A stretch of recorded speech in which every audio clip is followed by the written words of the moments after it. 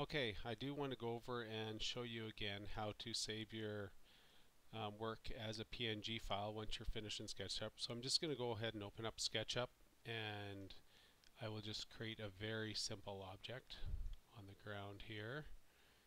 So we're going to have a house with a very simple roof line. I'll make sure I get that in the middle, and there's our little house. So if I was making a house here, so say that was the front of the house, so that's the perspective I want to get, is I want to work off of this side, and I want to show what I've done at the front of the house. I don't want to show the back.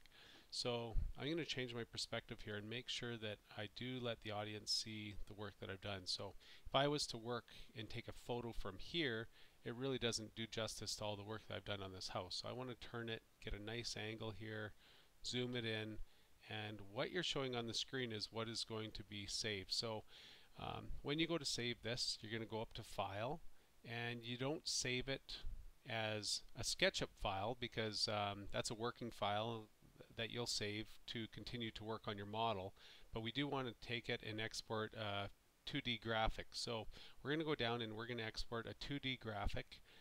You can see down here that's a portable network graphic. It's a nice graphic that is used on as a digital media format all the time now, and we're going to give it a name. So I'm going to call this one House 1. So that will be the first house that I'll save. Now always make sure you know where you're saving. So in Documents, you should have a CTS folder. You can save it into the CTS folder.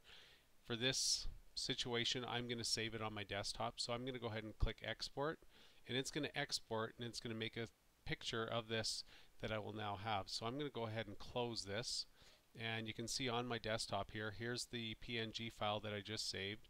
So when I open it, you can see the exact desktop image that was saved from your SketchUp design. So that shows you how to save a PNG file. Once you have your PNG files of House 1, House 2, and House 3, they all are to be submitted at the same time in Google Classroom.